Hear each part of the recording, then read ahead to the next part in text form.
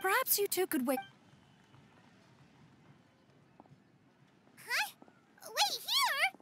You really... Oh, that woman really just does whatever she wants. Hey, now you two just... Welcome. Please have a look around. We only sell teas of the finest quality, sourced directly from Xianyun village. Might I recommend the Sunglo variety? It's one of our specialties.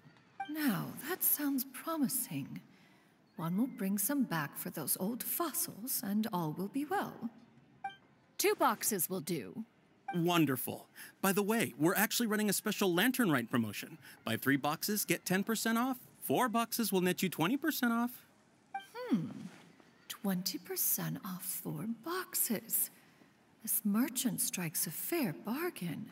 One might as well give some to Morax and Ping, too. Then 4 shall suffice. I see. Are you intending to give these as gifts?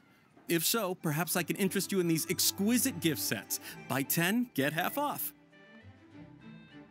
Look at the magnificent design. And the red ribbon gives quite the festive flair, don't you think? Such a gift would be sure to impress any lucky friend or family member.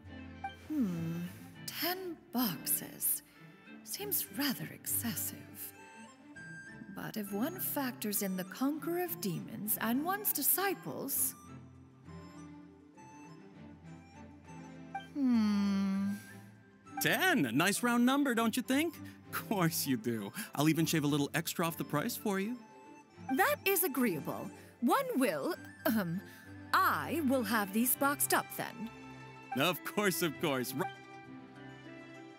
I see you have quite the eye for fine items, mademoiselle.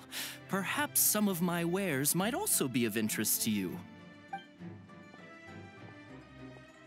I'm a toy merchant from Fontaine. You'll get nothing but the finest and most intricate clockwork toys Mora can buy here, each one sure to be a source of endless amusement.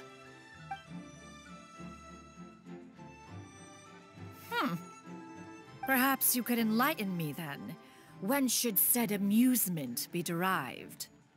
Well, that is, of course, best understood by playing with them yourself. If you could wait just a moment, I can bring one out and give you a demonstration.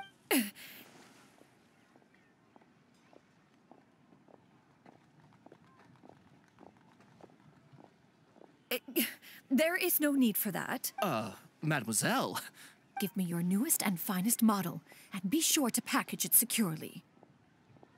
Ah, of course. The instruction manual is... I can do without, thank you. Oh, many watchful eyes surround this place. If one were to be spotted purchasing a mechanical toy such as this, a child's plaything no less, it would only invite scandal. There is no harm in bringing it back to study in secret.